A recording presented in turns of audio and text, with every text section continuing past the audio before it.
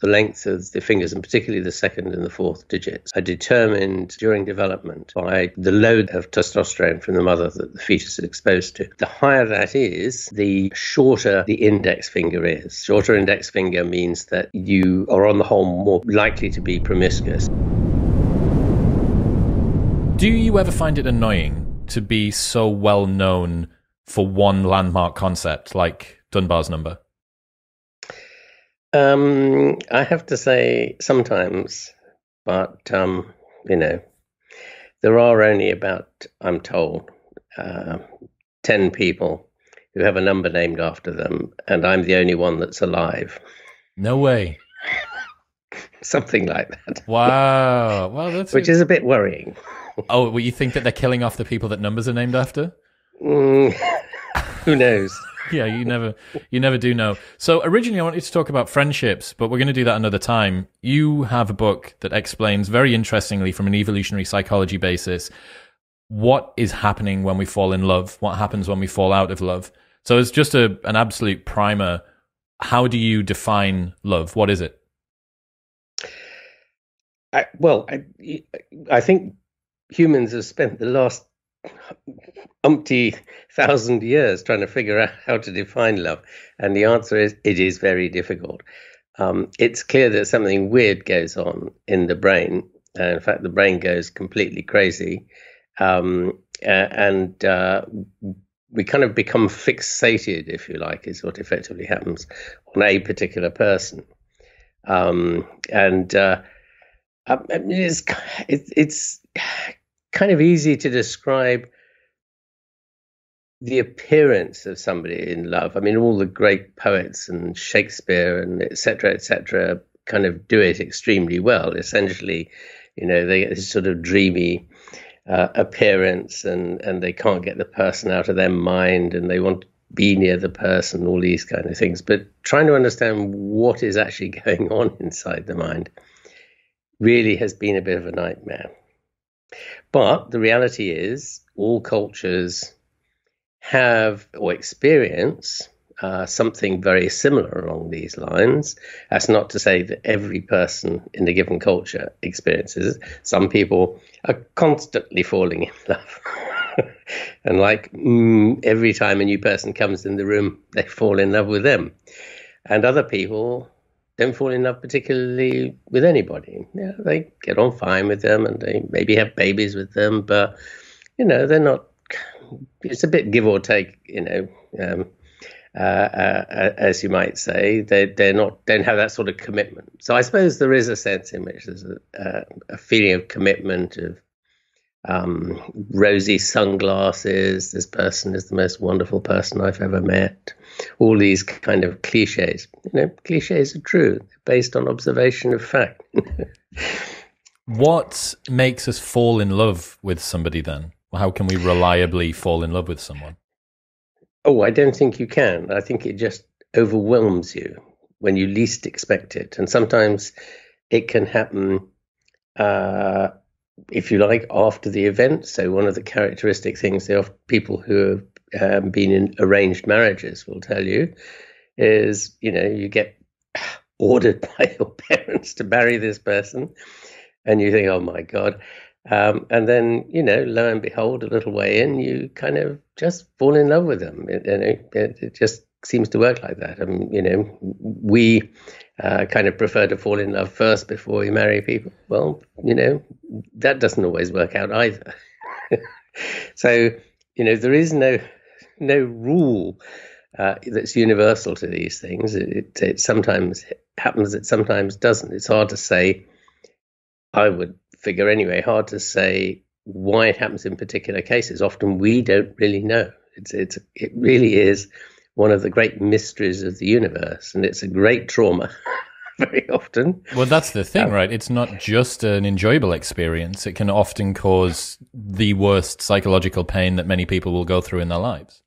Oh, yes. I mean, if you look at, all the great love poetry from the wonderful stuff the Persians produced and the Arabs produced, right the way through to the modern day, even in the poetry, love poetry of other, sort of non-Euro Middle Eastern cultures elsewhere in the world, it's all very similar. And it's the trauma of unrequited love that it really carries the weight, as it were, sort of. What do you think's happening evolutionarily there? Is that somebody lusting after someone and fearing that they are being told their genes are not good enough? That sounds very cruel. Look, I'm trying to break it down into your language here, Robin, unless you want to start pontificating about some romance language poetry stuff. Well, the great mystery is why we have this kind of falling in love phenomenon. And we might think of it in terms of pair bonding, because what it does is create this very intense, emotionally intense pair bond between two people. And that is kind of unusual. It's certainly very unusual in mammals to have those kind of one-on-one monogamous relationships. The only group of mammals that is 100% monogamous in that sense are actually the dog families, so the wolves and the foxes and all that lot. Most mammals aren't. They're promiscuous, or they have kind of harem type mating systems, families, male and several females. And humans have this very peculiar halfway house, which is something that looks like monogamy in the sense that you've got this very strong pair bond that holds two people together. But unlike all the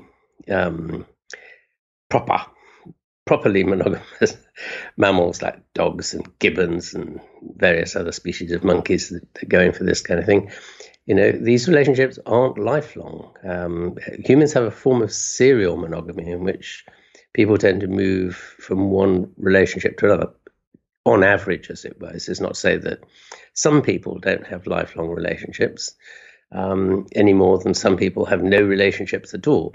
On average, most people probably go through a number of these relationships, some of which are just, sort of teenage crushes phase, and then, you end up marrying somebody, and maybe, you part company and go off and marry somebody else, and that may happen 2 or 3 times. I mean, it can happen a lot in some hunter-gatherer societies where they might have 8 or 10 partners in a lifetime. Each romantic partnership, if you like to think of it in those terms, is quite robust, and they don't last for a number of years. And then they get fed up with each other, I suppose, like we all do. Move on. Is serial monogamy what you would guess ancestrally is the sort of, I guess, natural state of affairs on average?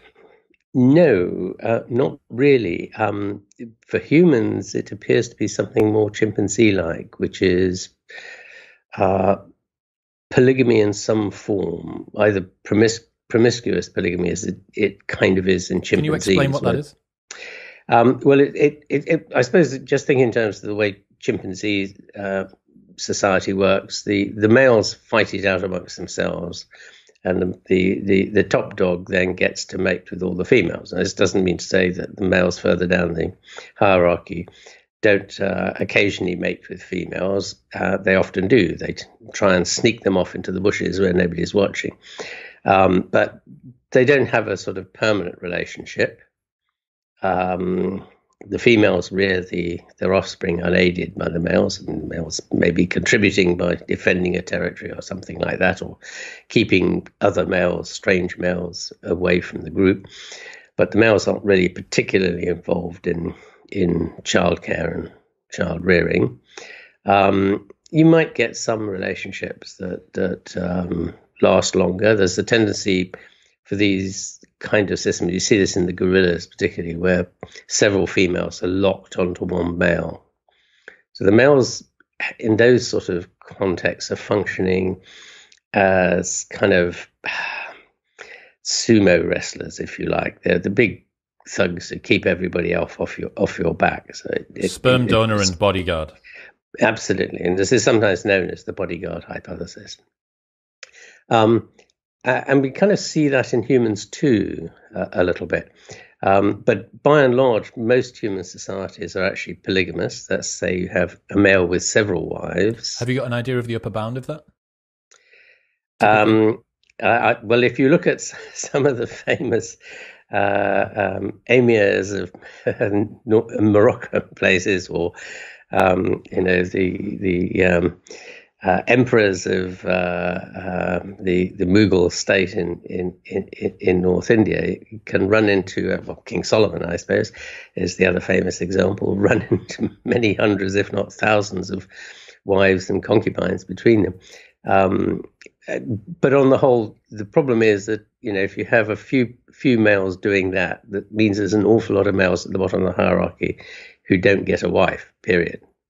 Unless they go around stealing them from other cultures, as it were, and other tribes. Either of those make for a pretty unstable society. It makes for a very unstable society, and one of the consequences of this in almost all these societies historically is when the grand old man dies, he's got like 100 sons, all of whom are gunning for each other to take his place as the next emperor. So there's an absolute bloodbath usually of rivals. Because to the victor, the spoils. To the victor, all the spoils. And the spoils are very, very rich indeed in these cases. It's not unusual. I mean, that's basically what happened under the Saxon kings in England, and it happened in Scotland with the Scottish kings really quite late, running through into the 12 or even 1300s. You would just end up with an almighty mess, basically, as different families fought over who was going to be the next king. Sometimes while the king previous one was still alive, and he didn't survive much longer. Once they'd sorted out who was going to be. You've got to prepare. It's like getting ready for a night out. The event is coming. We might as well make sure that we're all set. So, given the fact that you were of the opinion that polygamy is typical ancestrally, or at least on average would have been not uncommon, how on earth is it that we have managed to wrangle anything close to a monogamous society, even if it's serial monogamy? Okay. I think it's important to see this in the context that what evidence there is, which is mostly to do with the length of the finger bones, which is quite a good measure of how promiscuous society is. All our ancestral species, going back to the Australopithecines, seem to have been polygamous. They show a strong anatomical signature of polygamy. It's only modern humans. That's what's known as the 2D, 4D ratio, the ratio of the index finger to the ring finger. Talk to me about how you can tell the dating preferences of a society based on the ratio of their fingers. It sounds bizarre, doesn't it? But it seems to work quite well. And this was established both in animals and in humans. So it works quite well in primates. But it seems that the genes that control the length of the fingers, and particularly the second and the fourth digit, so your index finger and your ring finger, are determined by or are influenced during development by testosterone load in the womb. So the fetal, the load that the fetus is of testosterone from the mother that the fetus is exposed to. The higher that is, the shorter the index finger is. So more testosterone is shorter index finger. Yes, shorter index finger means that you are on the whole more likely to be promiscuous, and it's kind of indicative of high testosterone levels, then both internally to you. So some male babies, because they're obviously switching over from being a kind of generic non-sex. So a female body form is the default. Yeah, I remember. I don't know. I got to interject there. There is a, I think it's called Gone Girl, which was a movie, kind of a thriller movie a few years ago. I'm pretty sure that the line was in that. And the female protagonist in it is very manipulative. And she uses this line that would have slipped under the radar for a lot of people, but she points at the guy and she says, the male form is an aberration. And that's so cool, right? Because it's the reason that men have got nipples, right? You need to be born with all of the elements, all of the individual bits that could make a woman, and then you turn from a kind of nothingness that could be a woman into a man. And then that was why she pointed at him and she says, the male form is an aberration. Yeah, well, this is also what's known as the race to be male, because it depends on how fast the fetus grows. So it's a combination of having a Y chromosome and how much fat the baby lays down, and that switches the brain over from this kind of generic female brain into a male brain, which is clearly missing lots of bits that should be there as a result. Okay, so what you were saying before, the finger length, that isn't the determinant of the dating preference. That is simply a manifestation of testosterone levels. Testosterone is... So you're saying shorter index finger, more testosterone, it would appear. More testosterone also correlated with shorter monogamous partnerships? Normally it would be either totally promiscuous mating systems or mating systems in which males compete with each other to monopolize groups of females. So what's sometimes known as a harem-based social system, where you have one male and a number of females and their offspring. So species like gibbons, which are obligately monogamous, very occasionally they might have 2, maybe even 3 females, exceptionally, in their little group. But 98% of gibbon groups in the wild are strictly monogamous, and the pair stays together for effectively for life. Very long index fingers. No, they're very equal, right? And if you look at polygamous species of primates, they then tend to have both sexes will have index fingers which are shorter than the ring finger, but the more promiscuous sex will have relatively shorter index finger compared to the female. So the males who tend to be the more promiscuous sex will even in promiscuous species will have a more deviant finger ratio than the females will. You see that in humans as well. Women tend tens of thousands of people right now looking at their hands. Yes, I know. And working out whether or not their digits justify their desire to cheat or to go out and have sex with somebody tonight. Yes, well, you have to be a little bit careful, because the padding of the flesh and the muscles around the finger bases disguises the point where you should be measuring from, right? So you need to find the joint between the finger, the bottom finger bone, and the top end of the first hand bone, if you like. And the differences are very, very small. They would be hard to tell by eye, although I have seen some males with spectacularly short index fingers, which is just blindingly obvious. And you take one look at them and their behavior and you go, yes, you're an absolute bastard, basically.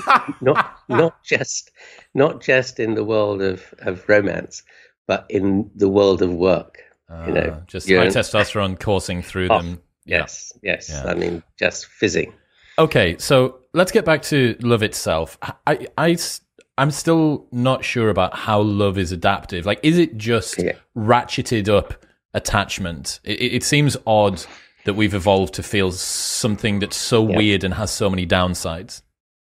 Well, this is where it all gets a bit murky, because it's not really obvious why humans should have these kind of pair-bonded, if you like to think of them as semi-monogamous. I think the fact that we have this capacity, just going back to your earlier question, is what makes it possible then to have monogamous arrangements imposed on us. Because if you look at the 8,000 or so societies around the world, there are about 8,000 languages, and each language is a different society, the vast majority are polygamous. And, sort of a few men at the top. Right now?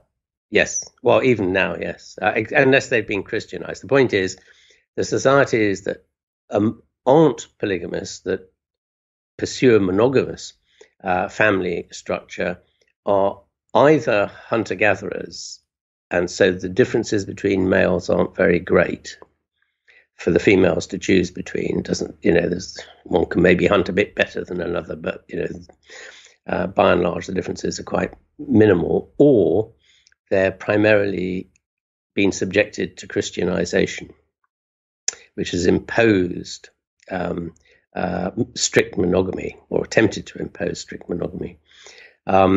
If you look at and I guess the answer is it doesn't work very well, because we just have serial monogamy instead, which is effectively the same thing. And of course, there are some Christian cults. Think of some of the Mormon breakaway cults, and the original Mormons who first started it are still polygamous and blended the two.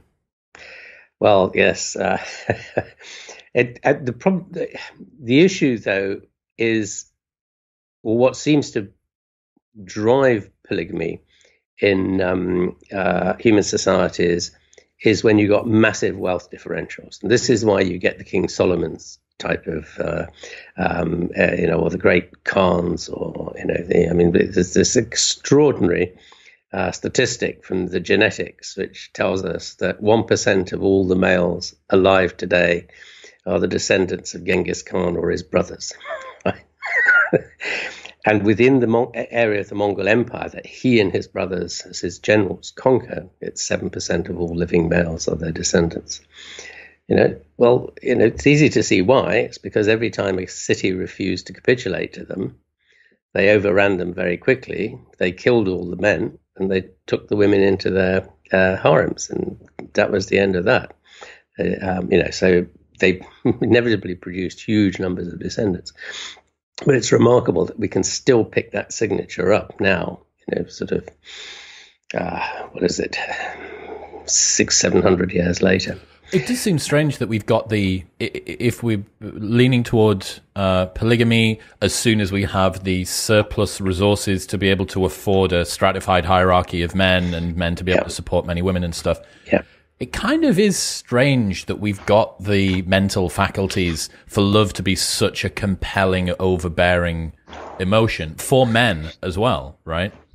Yes, that's true. But it's just kind of worth pointing out first, though, that these polygamous societies are all ones with very, very wide spread of wealth. So you've got very, very rich people and very, very poor people, and the rich people, the rich males, become attractive to the women because of what they have to offer, not for themselves, but in terms of wealth. Because the big problem all human societies face, but particularly so once they're kind of into the agricultural game, as it were, no longer hunters and gatherers, is that the better off you are, the more likely your children will survive. We know that from our societies here in modern Britain. It's absurdly still the same. If you come from the poor end of society, your children are much more likely to get ill and much more likely to die. So the issue, the trade-off that kind of women all around the world are operating with is it better to be the second wife of a very, very rich man and therefore have a big cut of let's say, the land for you to grow crops on, than be, the first wife of a very poor man? And the interesting thing about falling in love and romantic relationships generally is the extent to which people are willing to compromise on their ideals in order to just get the best job they can get under the circumstances they face. In other words, everybody wants to marry Mr. Darcy, but unfortunately, there's only one of him and 500 of you.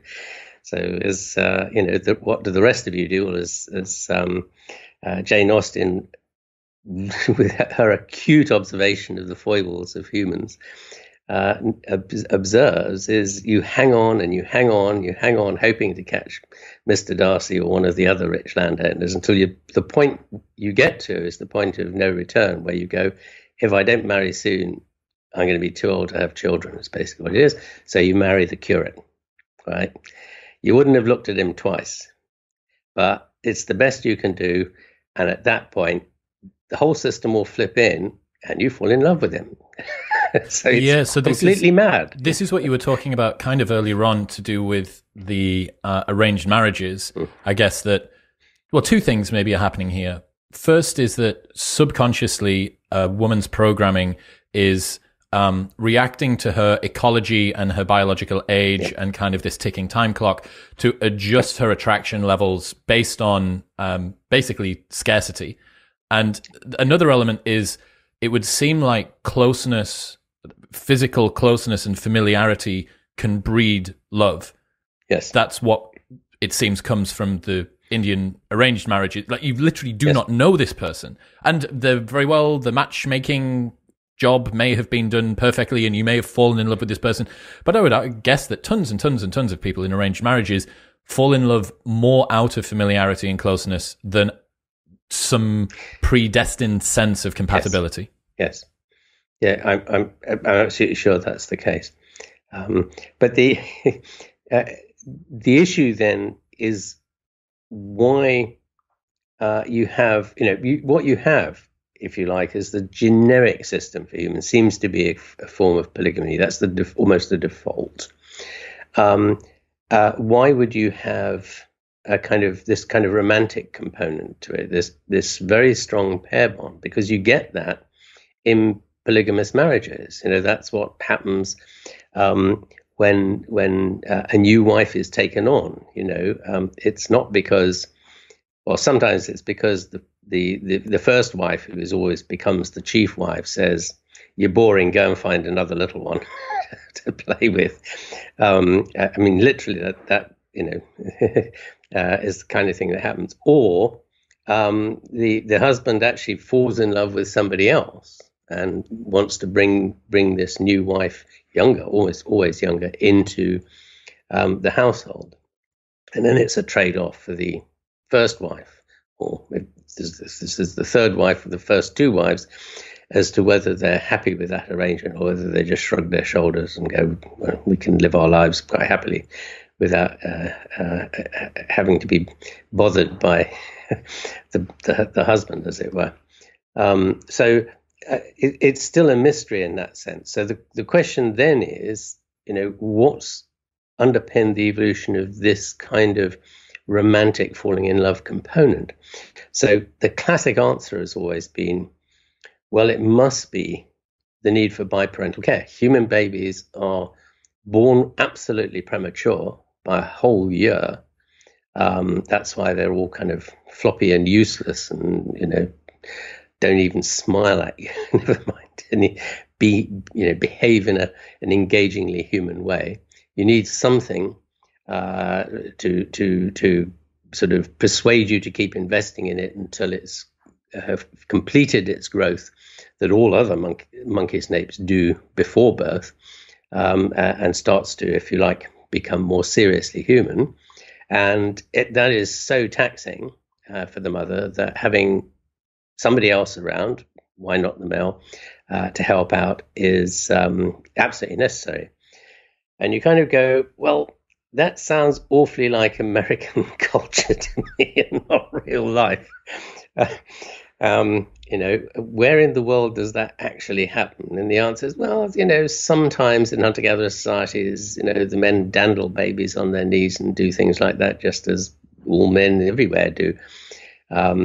Change the odd nappy here and there, but they're not really that good at helping out. They're much better when the kids are old enough to, fire a bow and arrow and learn how to do these kind of useful tasks.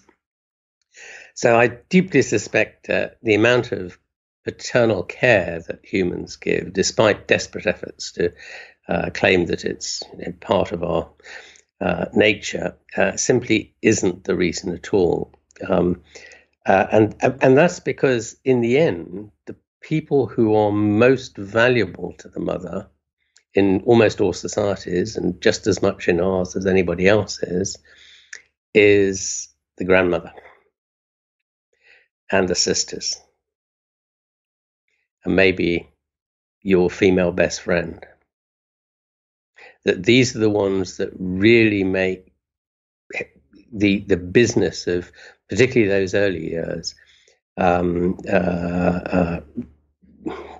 possible, if you like, less trouble-free than they might do on your own. And sort of, yes, males are useful if they're own land that you can farm and produce lots of crops to feed your children on and all those kind of things. And we know that's important. We know from historical demography data, for example, from Europe, that in the 18th and 19th centuries, that women whose husbands were landed peasantry, so they only had a few acres, they weren't the nobility, they weren't even middle class, they were peasants, a bit like crofters, you might say, in Scotland. They've got 5 acres of land or something like that, and they grow a few crops. The more land the husband had, the better the survival chances of the wife's children were. And of course, for landless peasants who were day laborers, that the only way they could earn a living was to hire themselves out by the day to help with other people's farms. Their wives, had high mortality rates, because when they needed to go to the doctor, they didn't have the odd fiver to spare for the doctor's fee. They, if they didn't have any money, they couldn't buy any food. All these kind of things piling in on them. The same old story that we even now, still have to cope with. So, yes, once you have agriculture, once you have wealth accumulating, then the males can contribute indirectly. But that comes late. That doesn't happen until 8,000 years ago with the Neolithic agricultural revolution. Prior to that, for several million years, our lineage, are just hunter-gatherers. So those kind of issues don't necessarily work out. And typically anyway, you might say, well, maybe a husband who's a particularly good hunter is the equivalent thing. And the answer is not really in hunter-gatherer societies, because if he's a good hunter and he can bring down mammoths instead of, a chicken, always in those societies, those big prey that are hunted are shared with the whole camp. It's only small things that you eat within the family of the hunter on their own. So, it seems to me there really isn't all that much evidence to support the claim that this romantic relationship is there for biparental care as such, as the technical term is. And the only obvious answer seems to be this is a hired gun problem. Right. So in effect it is happening is that the females are wanting to attach themselves to a particular male, essentially for protection.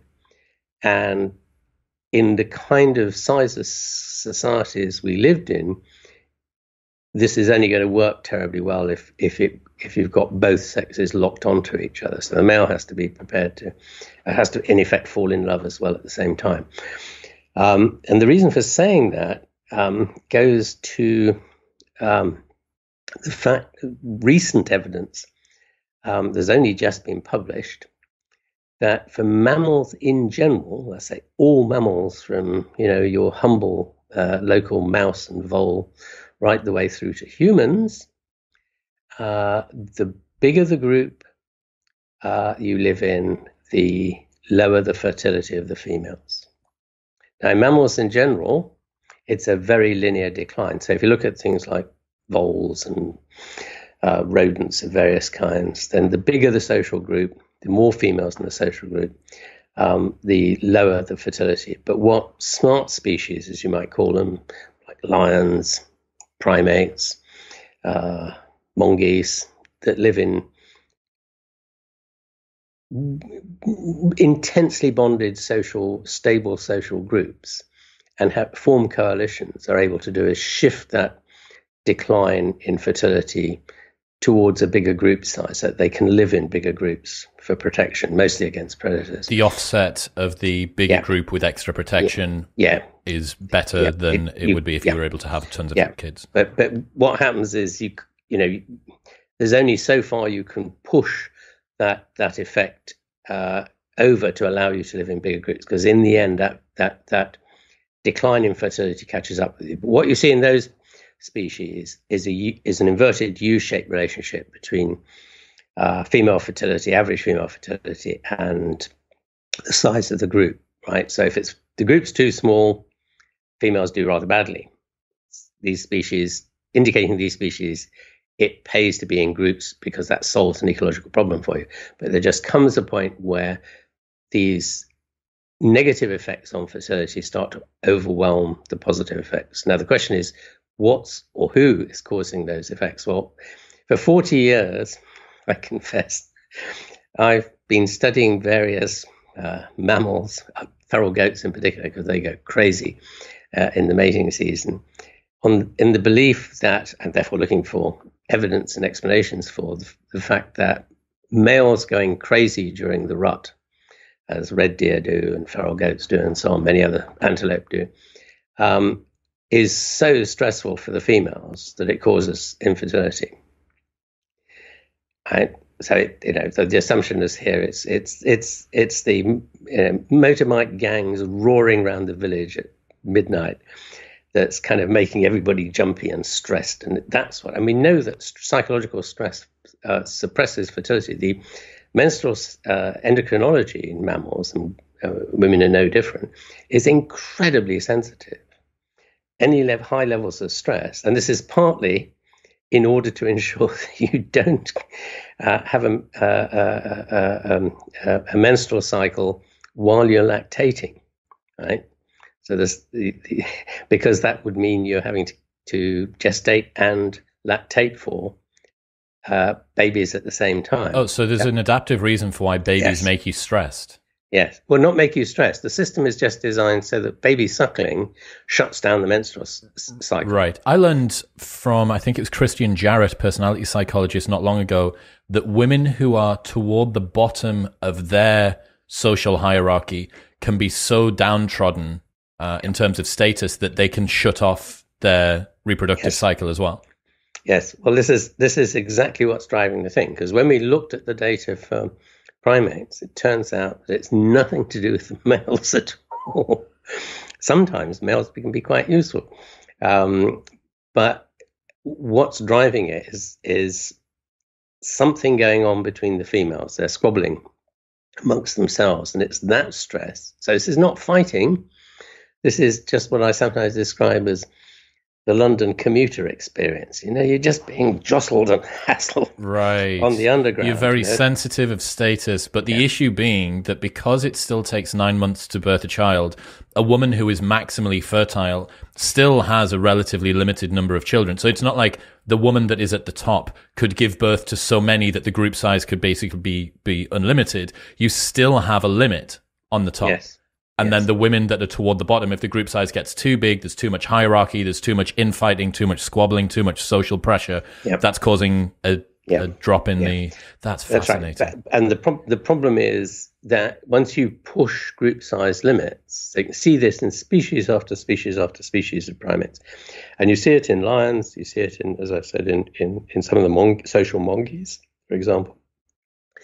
The further you push group size, or the number of females in the group is the correct thing, the bigger the effect on everybody. So even though the top-ranking female is still pumping babies out, the other 9 or 10 are being pushed so low that the group actually can't replace itself.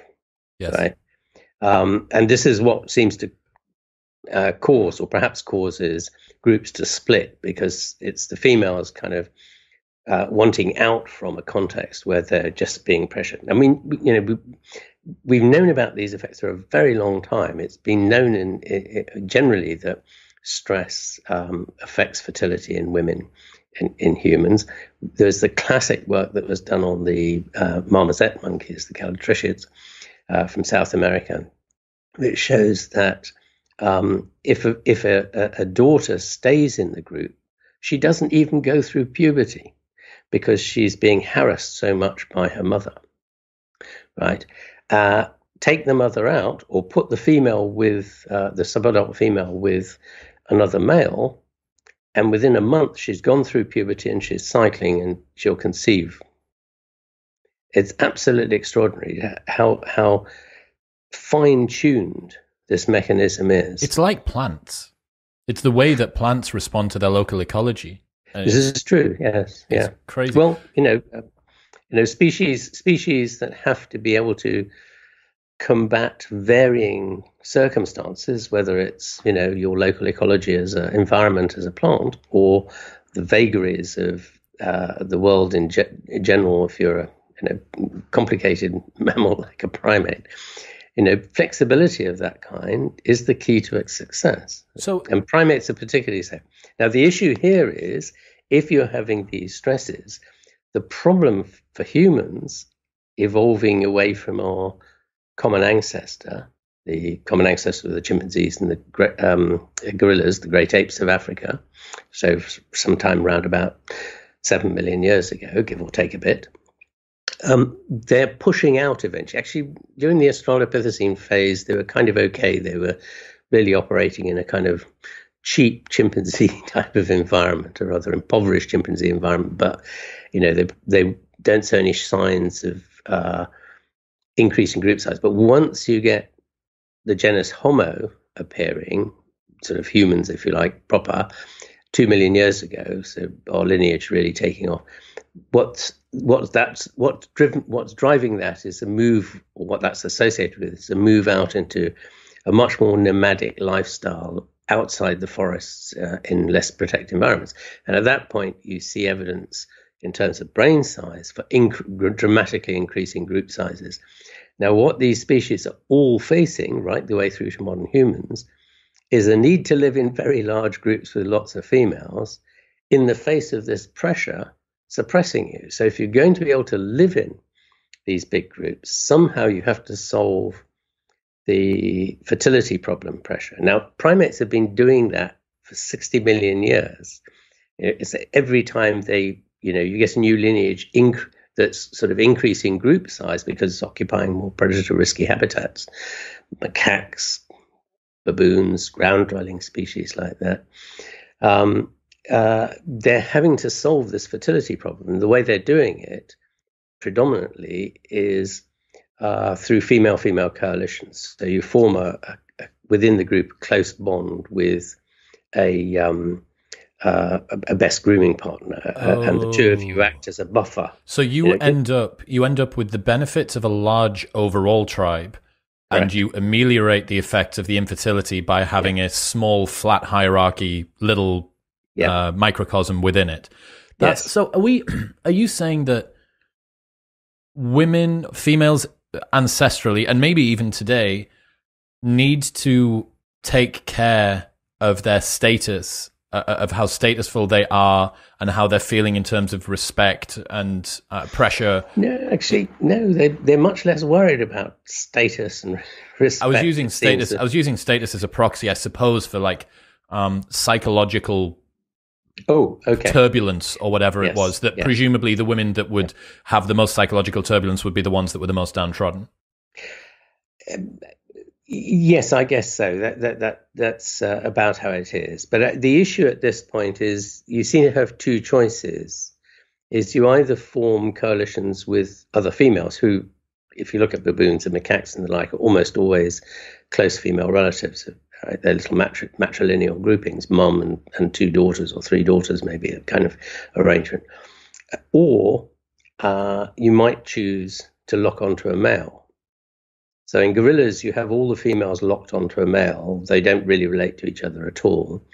But most of the time, it's female-female bonds. Now, in some species, you get a bit of both. Now, the gelada baboon seems to be one of the few which operates both systems simultaneously, and that's because they live in such big groups, right? So what they have is little harem-based groups where the females are locked onto the male, which buffers them against living in these very large grazing herds of sometimes several hundred monkeys milling around and treading on each other's toes.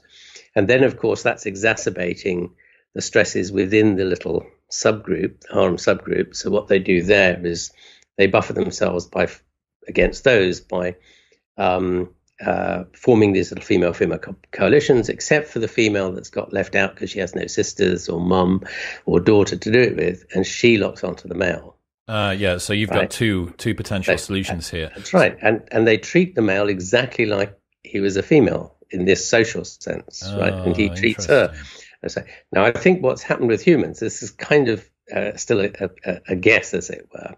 We're still trying to figure out how you can improve it, is what's happened is as the group sizes have increased, it's become increasingly necessary for females to lock on to males as hired guns, because females are no good as hired guns. They're just not. What do you mean when you say hired guns? Protectors. Cool. Bodyguard. Right? Bodyguard, yeah. Is it not... Okay, so if it wasn't for the fact that you need the physical protection of a male because males are typically bigger, more aggressive, more capable of doing stuff... Yeah. But there is one caveat to this, is not necessary that the bodyguard, as indeed is the case when females are forming these coalitions in these other species with other females, the female relatives, that this is a kind of defensive pact by the military full of AK-47s pointing outwards. It's passive protection, right? It's just that I know that when I am about to tread on your toes, that your best friend is 5 yards away. And if you go, ouch, I'm in trouble, because I don't have to contend just with you. I'm going to have to contend with your best friend as well. And at that point, primates are smart.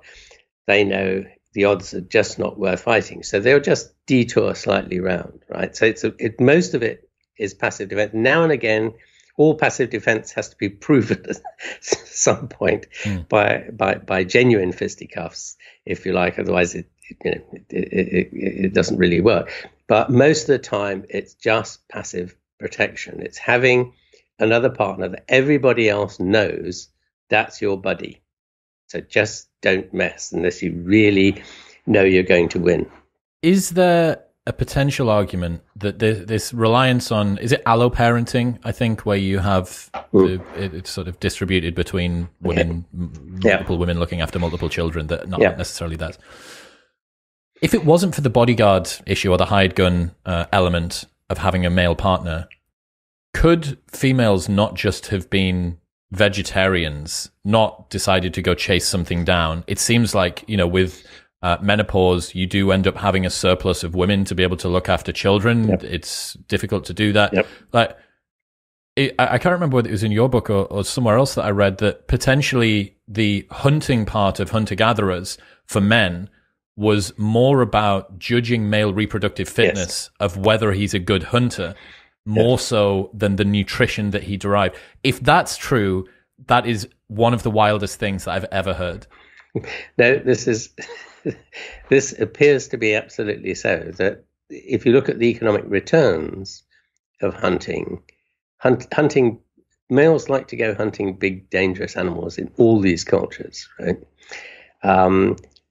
The energetic returns on hunting big, dangerous animals are not that good, not least because they're just dangerous to hunt, and you have every chance of not coming home yourself, right? You actually do better energetically to just shoot rabbits. But there's no demonstration of skill. So if you look at male courtship strategies, if you like, it's all about demonstrating how good I am. By good, I mean how good my genes are. So if all the kinds of things that young males do, racing each other, climbing stupidly high cliffs for no other purpose than to say I've done it, playing vigorously brutal games where basically you're just bashing heads together, all these kinds of things, it's argued, are essentially displays of, just watch me, I can afford to take these risks because my genes are so good. They're the ones you want.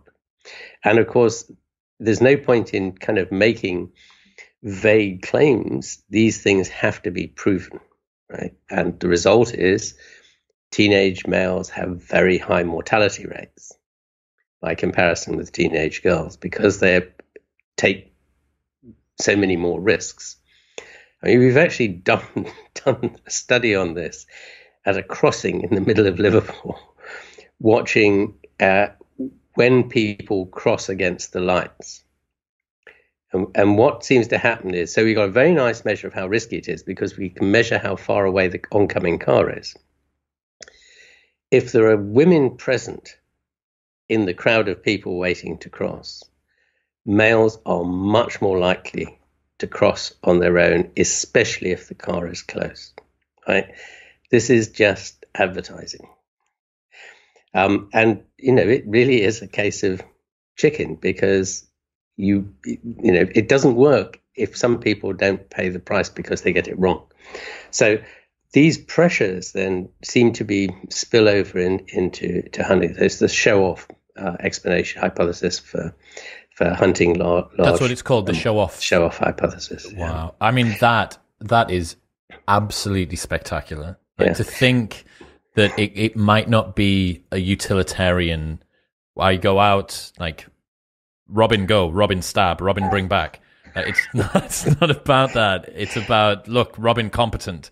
Yes. Mate with Robin. Yes. Robin got very good genes. Genes build very good body. Yeah. Yes. Robin strong. Robin's fast sons brain, be attractive as well. Fast brain.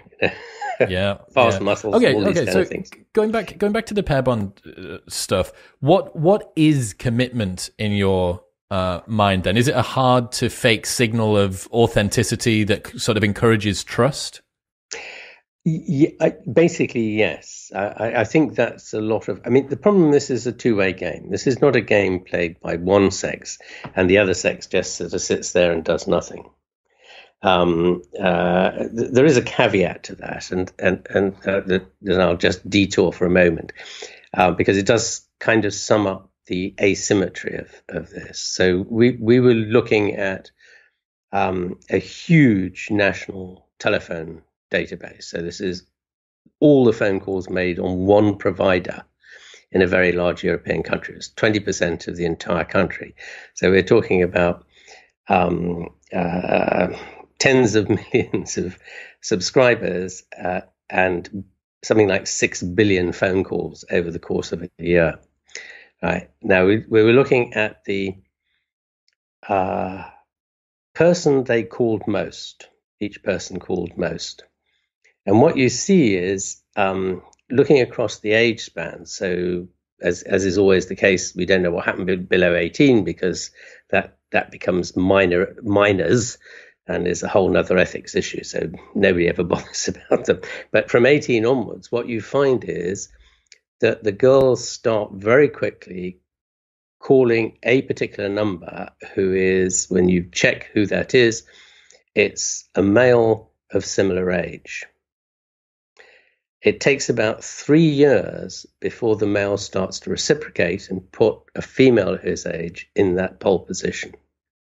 So in other words, the girls have made up their mind long way beforehand as to who they want, and they call and they call and they call and they make sure they're there when the guy comes around the corner and all these kind of things, until eventually even the most stupid male goes, "Oh, goodness me." She might be interested. Interesting. Right? But doesn't this run against the overperception and underperception bias? In this context, meaning?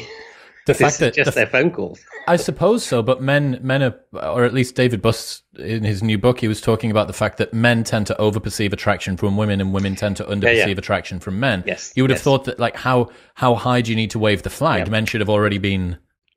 Yes, but that's absolutely appears to be absolutely true. But men don't pursue that for very long, I think, is the answer. They think, she's showing an interest in me, and then they go, oh no, she's not actually, because the women are being very choosy about their responses to the males. They make it very clear. Sorry, go away, don't ring me, don't worry.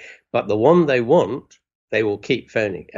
But what's interesting is, and this bears back on some of the other stuff we've been talking about, is if you look at what happens after that. So this is a late marrying population. They average age of marriage is about 29 in that particular population at that particular time. So they're got this lead in, as it were, in which the girls start very, very, very early, focusing on this one male. The boys eventually halfway through go, all right, and then they get married. And then about 20 years later, almost exactly, suddenly the girl switches to a female 1 generation younger. Grandchild's just been born. But the male has long since already switched out. He's no longer phoning his wife with the same frequency as he. So the female carries on phoning the same person. But the male only lasts about 7 years, with her in pole position. He then gets, if you like, he gets bored and he starts phoning other people. And what this looks like is very intense female choice going on. They're the ones that really decide. Okay, you can kind of force them to marry you in some way or another, socially or otherwise, but it's a bad deal if you do that, because you're going to have a very grumpy wife to put up with, who didn't want to be there and probably isn't going to stay very long. If you respond to the natural rhythm of the thing, then and let them choose, then you're into a good deal, because you've got real focus and lock on. But it seems the guys just drift away in their little social world, as it were, much earlier than the women do. It's just so conspicuous when you see it in the phone calling data. What's the lesson that you take away from that? Oh, well, at one level is the choice is being made by the women, and it will work better if you just leave them to it. The difficulty, of course, is back to Jane Austen. She was such a good observer of human behavior. People are being left out. Mr. Darcy's getting all the girls, and the curate's getting none except the desperate. Because Mr. Darcy is getting such a lot of attention, there are a whole bunch of guys who aren't getting any wives at all, which is effectively what happens in polygamous society. So you have to have a way of managing them, and you can see all sorts of interesting strategies through history and across cultures and how that problem is managed. And the one suggestion has been that this explains why the Portuguese started their explorations in the 15th century, because they had reconquered Portugal from the Moors. They'd taken over all the Moorish estates. The nobility that were created in the aftermath of that had enormous estates. They were able to divide their estates equally between at least their sons, and their daughters probably got a bit of a share too. And everybody was happy because they got a decent amount of land. But there came a point, all over Europe this happened, in fact, where estates started to get carved up into ever smaller pieces to the point where they were no longer economic. So when this happened in Portugal, who were the first people to really show this, they switched to primogeniture. Oldest son inherits everything. So before that, all sons had inherited equally. They switched to primogeniture. That meant the oldest son got the lot. The youngest sons kind of looked very grumpy, started to be a nuisance. And basically they were riding around them in motorcycle gangs through the villages playing mayhem and beating the peasantry up and all these kind of things that people will insist on doing. So some bright spark said, listen, boys, why don't you, here's a boat, why don't you go exploring?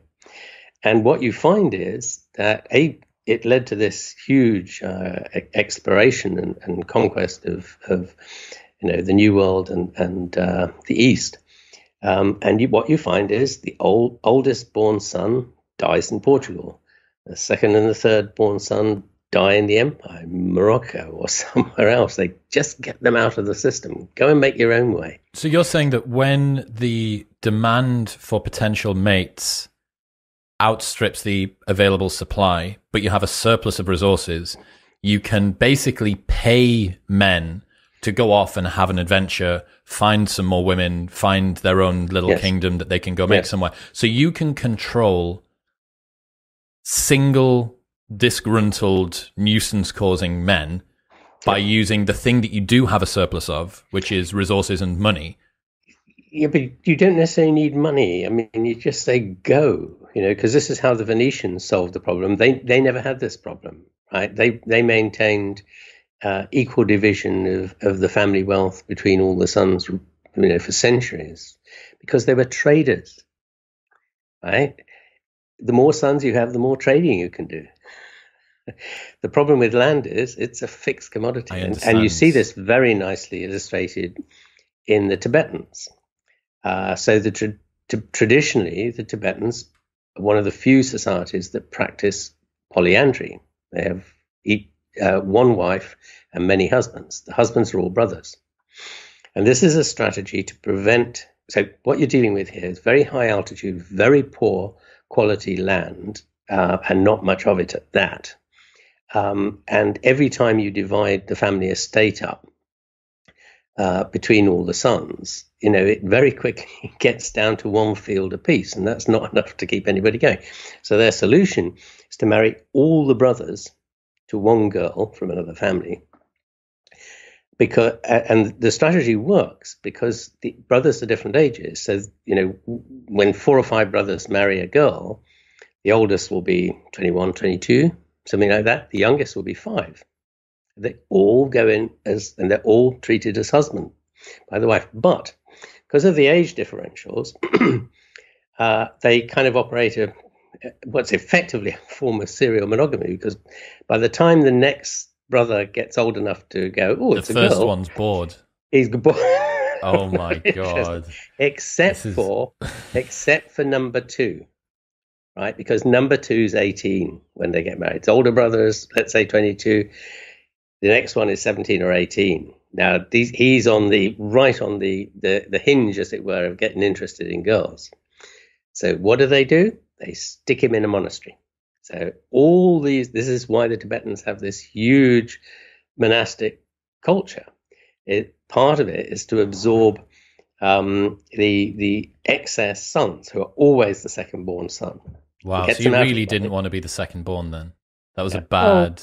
Well, it depends on how much you like the monastery, I suppose, and whether you want your older brother's ex-wife as your future partner, I suppose. Well, the interesting thing is you see exactly the same thing happening in Ireland. So we showed, looking at the seminary records for one major seminary in Ireland through the 19th century, that the seminaries were filled with the younger sons of big families.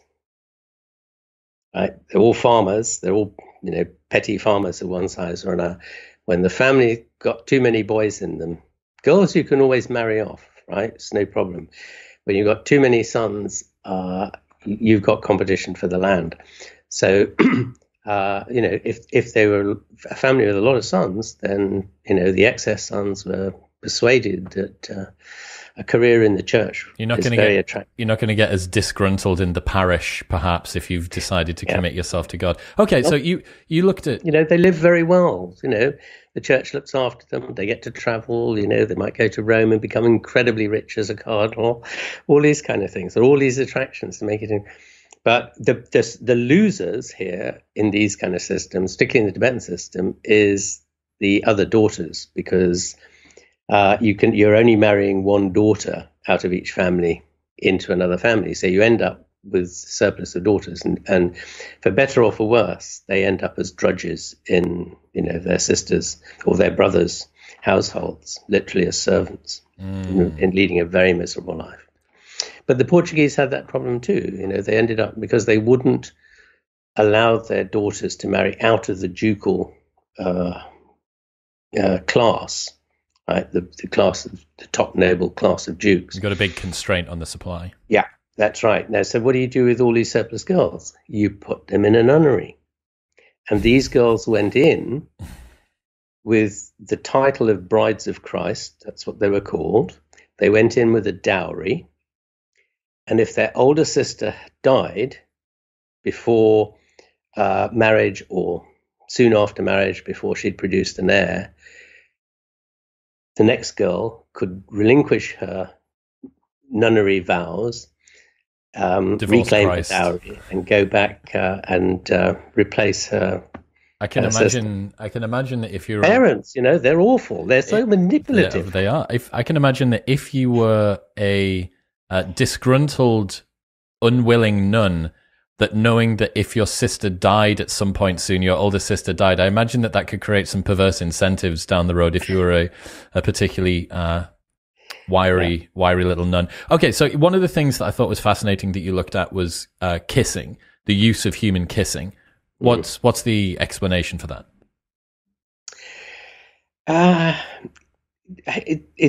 It's one of those things, again, for which there has never been really a satisfactory explanation.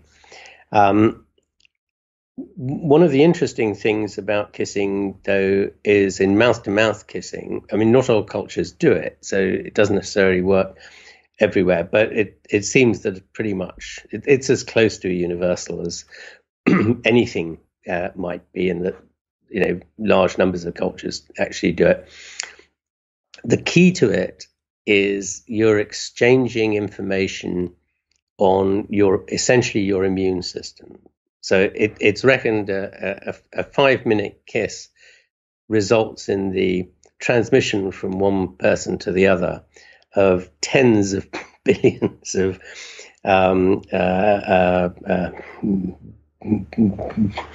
chemicals and sort of bacteria and all sorts of other things that belong to your insides to the other person, and it's giving them a very direct measure of the quality of your immune system.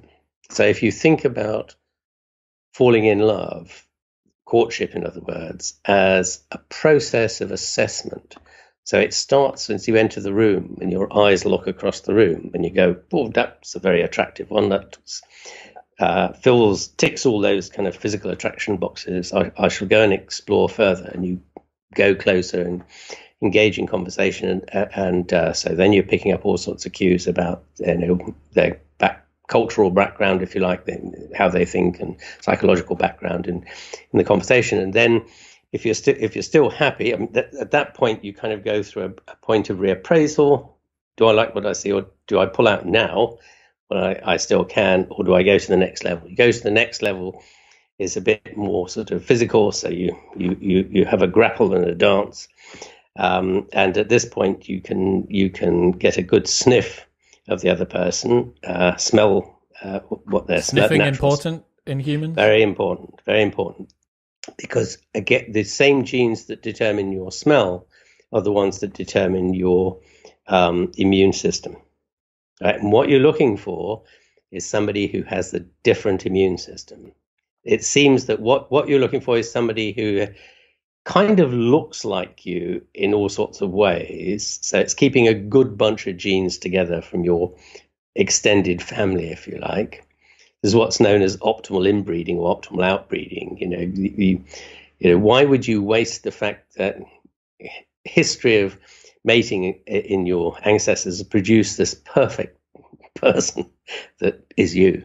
Why would you waste all that by dispersing it by marrying or mating with people who are not so perfect as you, right? So the answer is you look for people who are as similar to you facially and all these kind of things, look like you as much as possible, because that's indicative of the fact that you probably have a common ancestry.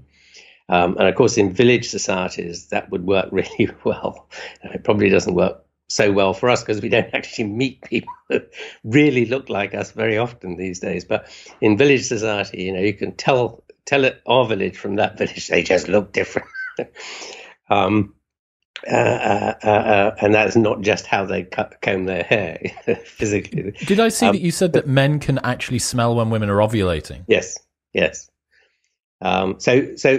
is the point that, we can come back to that. I was just finished the mate choice bit, is that the one thing you aren't looking for somebody to be similar to you is in the immune system, because what you want is your child to have as diverse an immune system as possible. The narrower it is, so inbreeding is bad for all sorts of reasons, but one of them is you end up with no variability in their immune system to resist diseases. When you say immune system, what do you mean?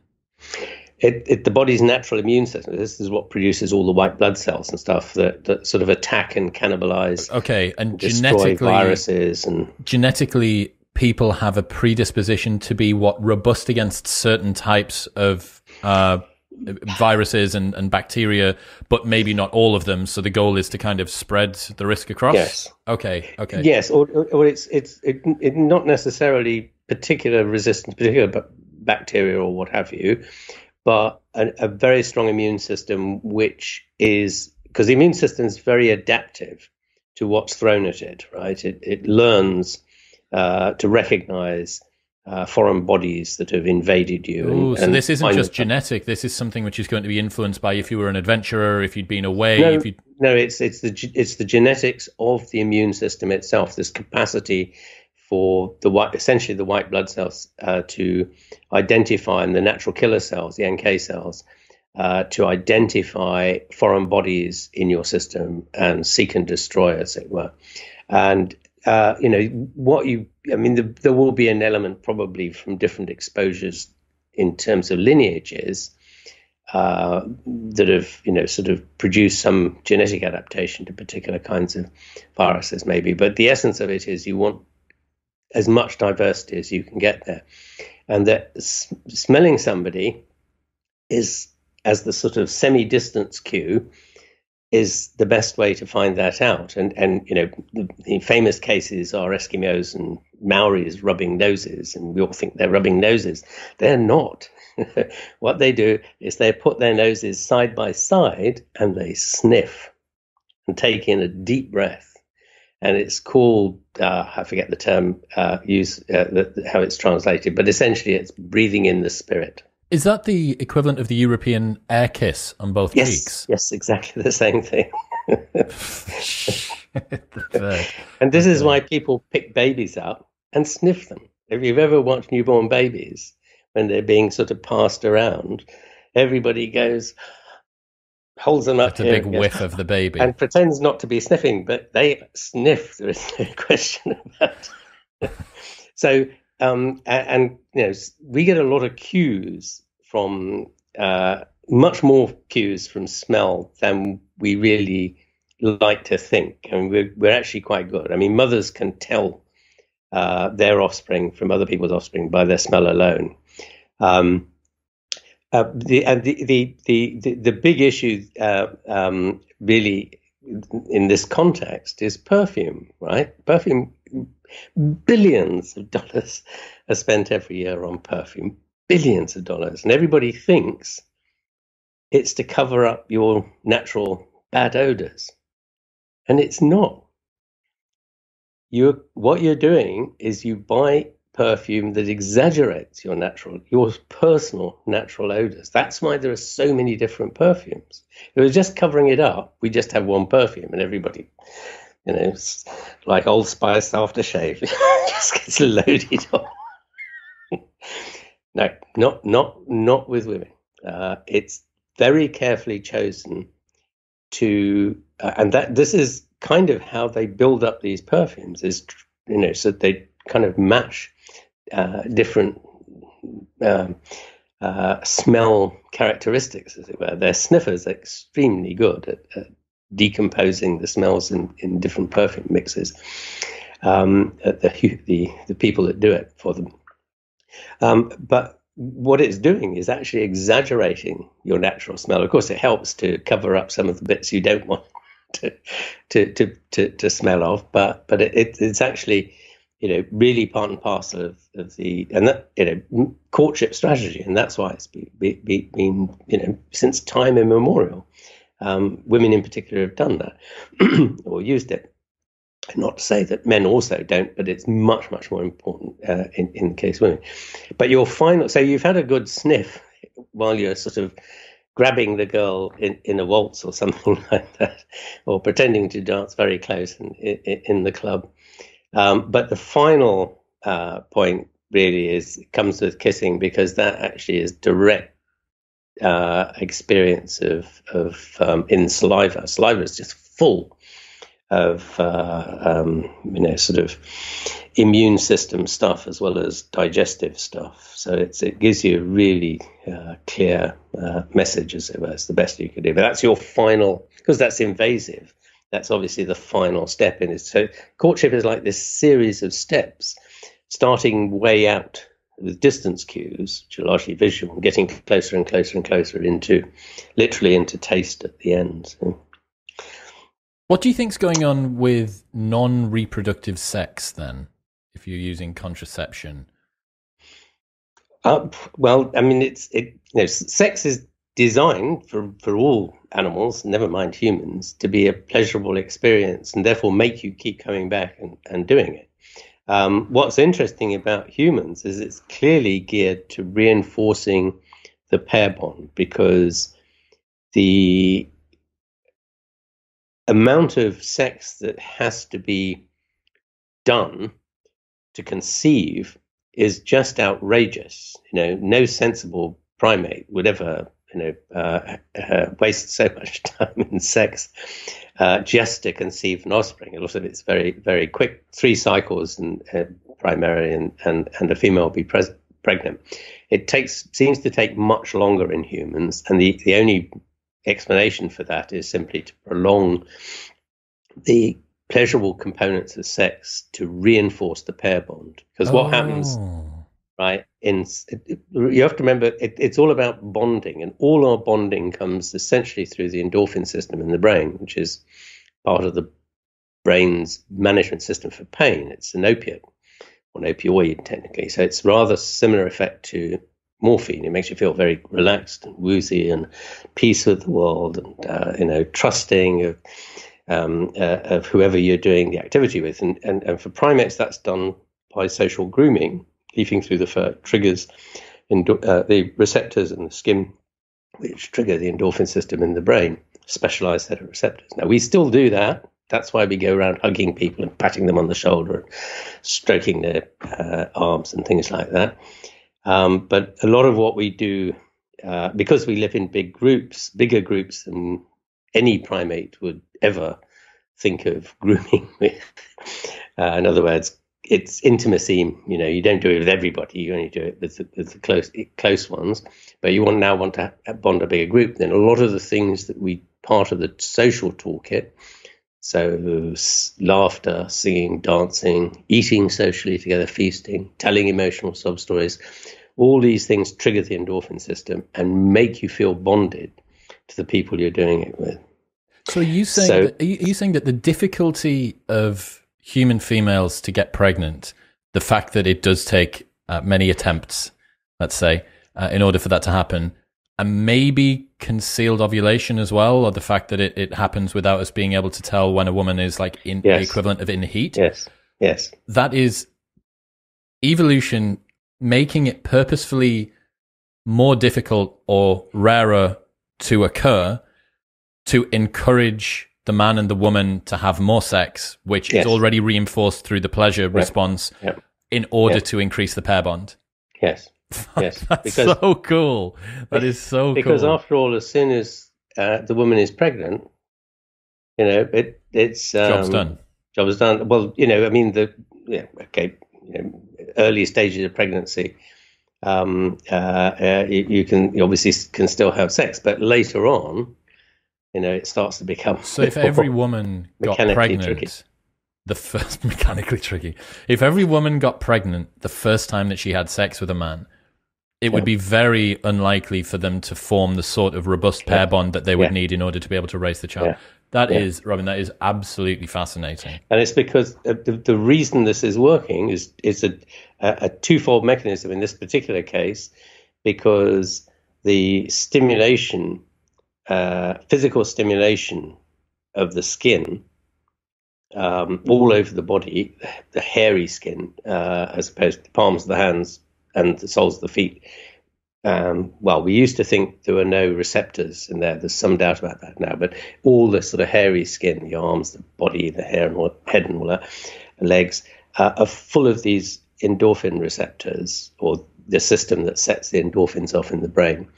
And so the stimulation that's given during sex, all the massaging and so on and so forth, is triggering the endorphin system like crazy.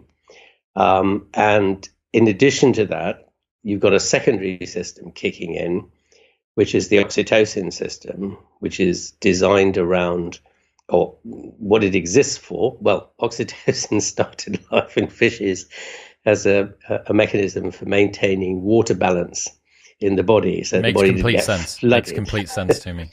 But in mammals, it had the opposite. It was adapted to keep the water in rather than out, and therefore it became very important in terms of lactation, right? So it plays an extremely important role in the course of lactation to ensure that the woman has enough liquid to create milk without,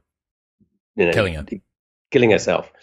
And therefore, it's kind of been adapted into a hormone that causes mother-infant bonding, and then seemingly from that, it's been adapted to cause bonding to the romantic partner because of all the stimulation, both of the breasts and of the vagina, that trigger oxytocins as well. Oxytocins are very short acting. Yes. They don't last very long, but they're very high. It's like a very high hard hit.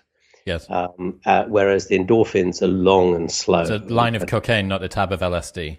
Exactly. I'll speak in language that I understand. I wouldn't know, officer, but so is cuddling the same? Is that the same response? Yeah. Holding, right? Okay.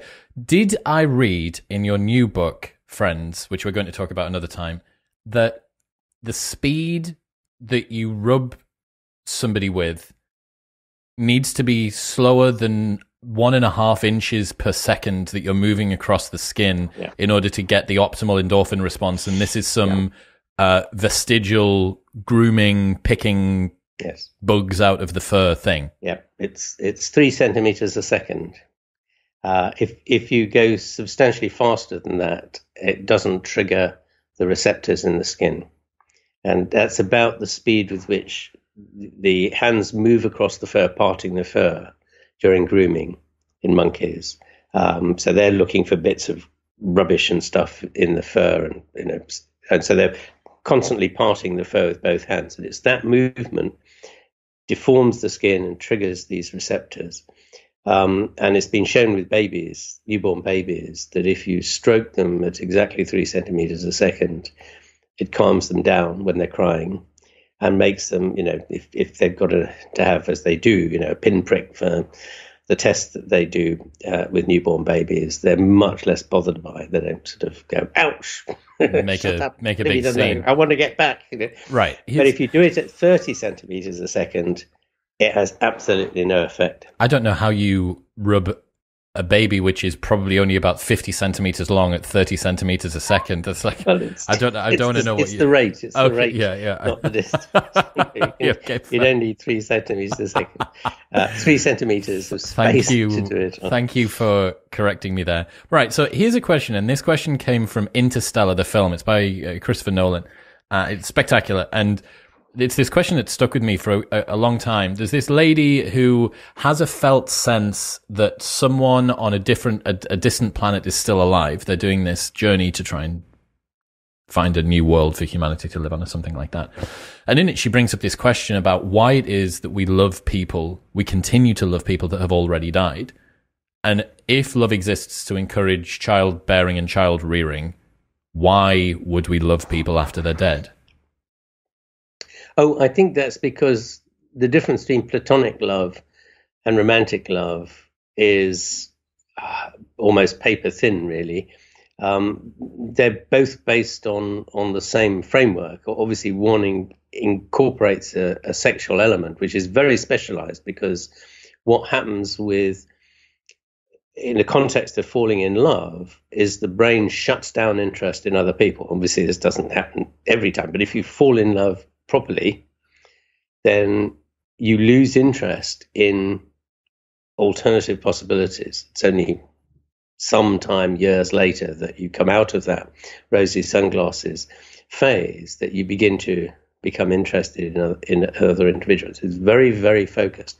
Friendships are very similar. And interestingly enough, and this bears back to the earlier discussion we had about females' best friends, this best friend forever phenomenon, BFF phenomenon, which is very characteristic of women and very uncharacteristic of men, seems to be really important for women. This goes back to your moral and emotional and physical support mechanism that they need when they're in moving from one society to another, and everybody's related to the husband and you're on your own. Your support mechanism is another woman, girl who's in the same boat as you. So you can form an alliance, and then they're very important then in helping each other through the business of birth and early child rearing. Those friendships are very characteristic. They're nearly always women, very occasionally men. About 15% of women's best friends forever are actually a man, which must cause all sorts of interesting dilemmas, which we need not go into. But the great majority, 85%, almost all women have one, and the great majority of those are another woman. And the interviews that have been done with women about these by the social psychologists, they just say, I need somebody who's on the same emotional wavelength as me. Men are useless for that kind of thing.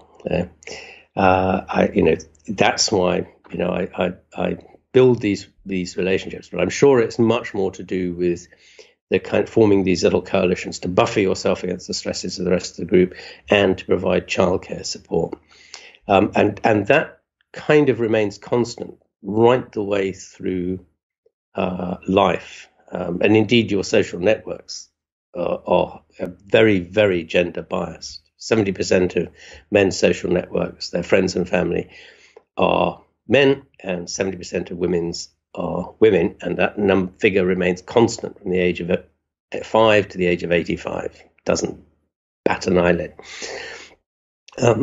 You just don't see that same kind of emotional intensity in men's friendship. If you ask them, have you got a best friend, male friend, they'll kind of go, oh yeah, I go drinking with Jimmy a lot, But the truth is, if Jimmy moves away, and goes and lives in Thailand for the rest of his life because he's fed up with wherever you live, as you do, you kind of shrug your shoulders and say, "Well, it's too bad.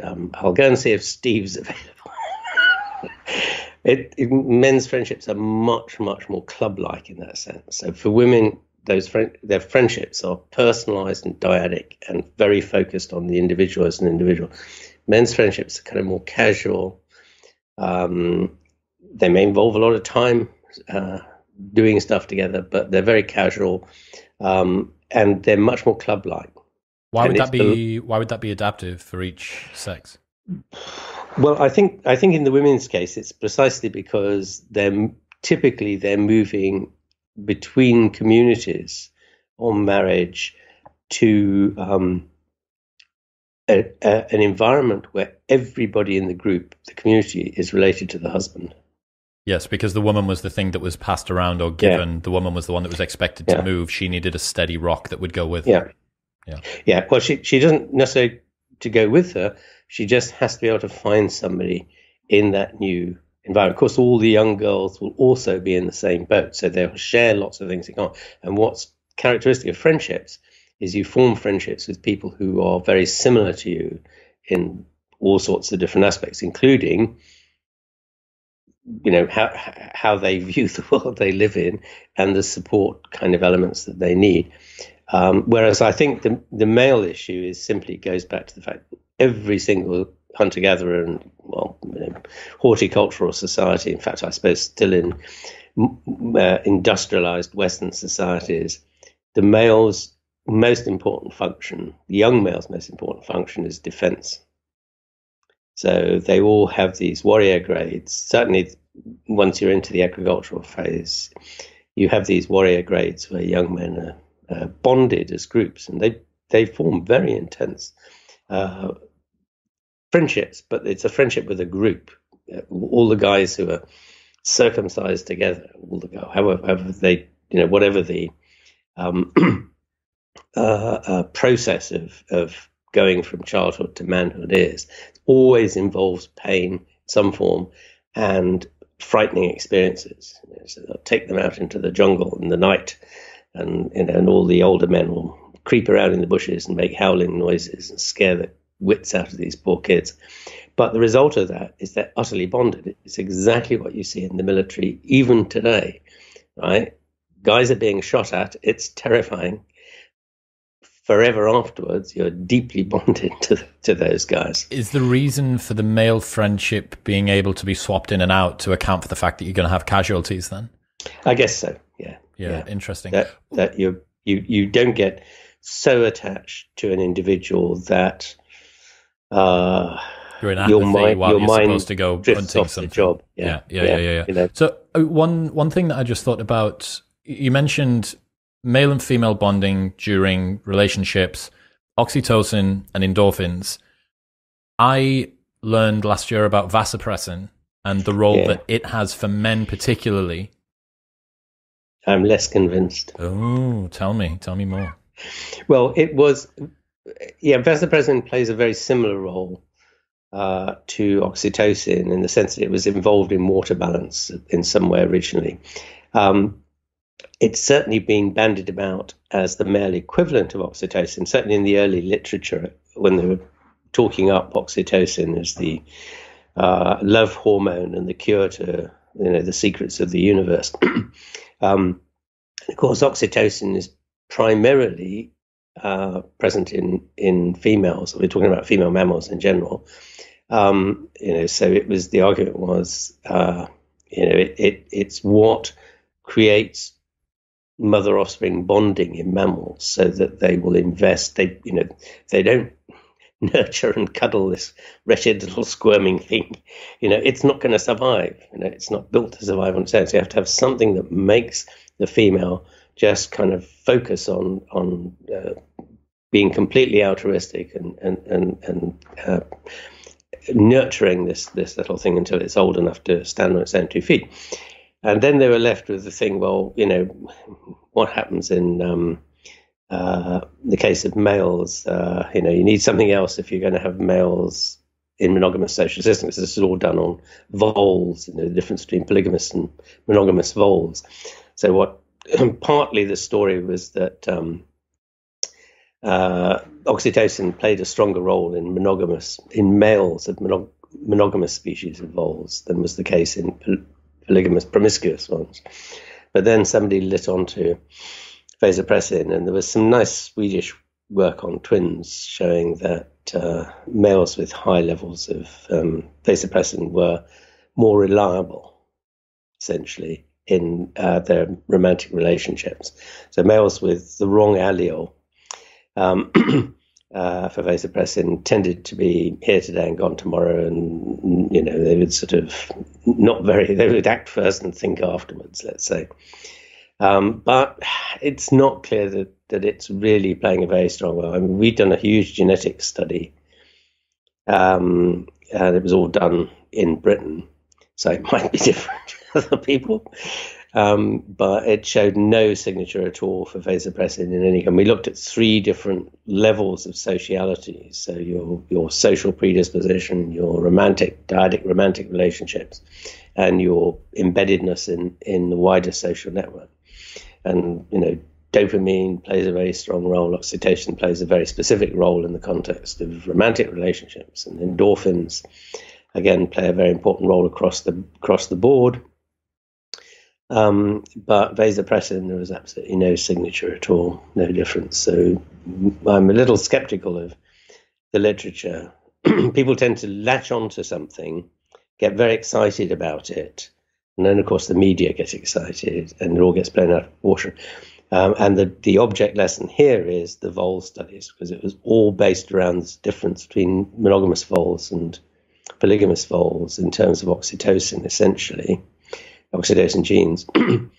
Except that when somebody did a study of, and that was a comparison of 2 vole species, when somebody did a comparison of the oxytocin genetics across all vole species, there was no correlation at all with monogamy versus promiscuity. And then somebody else discovered that actually you can explain the polygamy, promiscuity versus monogamy difference between the original 2 vole species, American vole species, on the basis of their endorphin genes anyways. Oh, so the vasopressin got wrapped up within the existing framework, and it wasn't needed. Look, Robin, you are absolutely spectacular. Thank you very much for coming on today. We didn't even get onto betrayal. We didn't even get onto the book that I meant to bring you on to talk about. So I'm just going to have to drag you back so you can have another glass of wine and spend an evening with me. If people want to keep up to date with the stuff that you're doing, either out of your work or online, is there anywhere that they should go? Really, the best place is the books, actually. The books are written for the layman. They're me thinking out loud, really, trying to pull the big story together out of all the research we and others have done. And I hope they're a pleasure to read as well as being informative. They're meant to be informative. So I'd go there. It's much the best place. But it's been great fun talking to you. So, Robin, I appreciate you very much. Thank you. What's happening, people? Thank you very much for tuning in. If you enjoyed that episode, then press here for a selection of the best clips from the podcast over the last few weeks. And don't forget to subscribe. Peace.